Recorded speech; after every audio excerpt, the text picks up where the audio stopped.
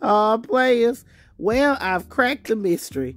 I finally found out why the banks are failing, honey, and that is because some stupid ass bank gave Mike Lindell, the permanent L, a loan for $10 million. I declare, honey, what a disgrace. So according to Mike Lindell, the permanent L, honey, my pillow is broken in a joke. And so he had to go out and he had to borrow some money, totaling $10 million. Now, of course, in true frumpy dump fashion, Mike Lindell, the permanent L, isn't taking any responsibility for my pillow being broken in a joke, honey.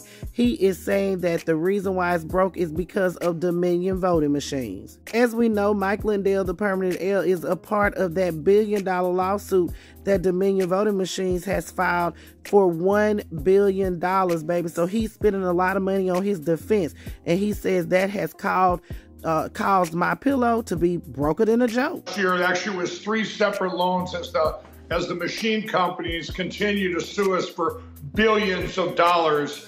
And we had to borrow almost $10 million at My Pillow. We're a company, we're an employee-owned company. It just baffles me, Steve. You've got all these companies, these machine companies out there, these voting machine companies that nobody even knew their name before, but everybody protects them. And yet you attack a USA company, My Pillow, and my employees, and it's just disgusting. I declare, honey, what a disgrace. So once again, Mike Lindell is pulling a frumpy to the motherfucking dump. He's not taking any responsibility for the downfall of My Pillow.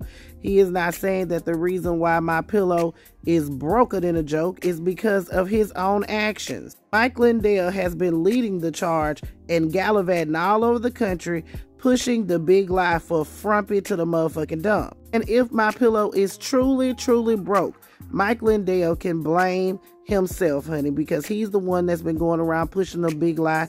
That's the reason why My Pillow was pulled from the shelves of all the stores.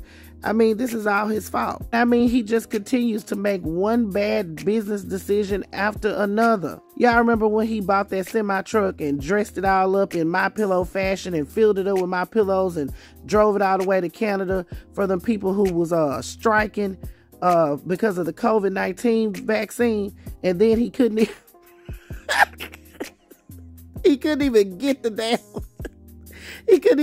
damn pillows across the border because he wasn't vaccinated and neither was the damn truck driver.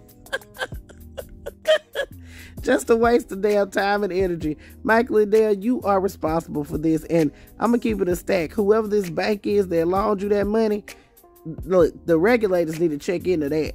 All right, players, put your thoughts in the comments. Let me know what you're thinking. This is Double D Mo for the Black Accurate News.